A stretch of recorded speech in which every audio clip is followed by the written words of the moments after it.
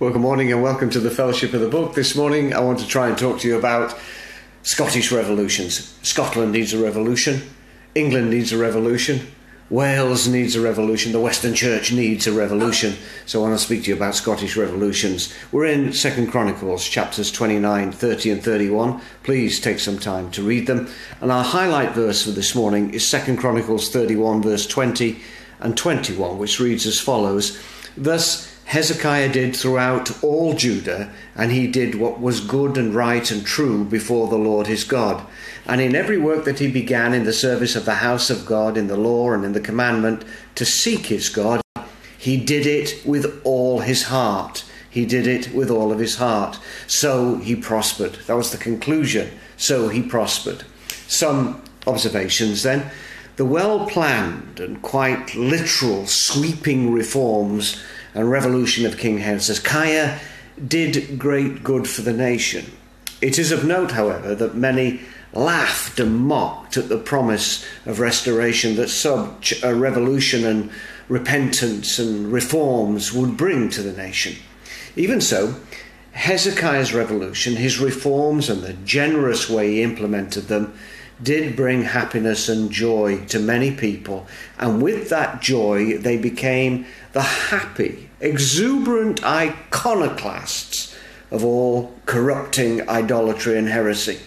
There was a revolutionary reform going on, you see, and we read this in 2 Chronicles 31 verse 1. When all this was finished, all Israel who were present went out to the cities of Judah and broke the sacred pillars in pieces, cut down the wooden images, and they threw down the high places and the altars from all Judah, Benjamin, Ephraim and Manasseh until they had utterly destroyed them all. Now, am I advocating the destruction of property as happened in Perth after John Knox preached? No, I am not. But I am advocating the pulling down of everything that is un-Christ-like within the church. I am advocating the toppling of pillars which are contrary to the obvious New Testament practice and preaching, especially of the apostles. Listen now, we need a revolution in the church. A call to action then.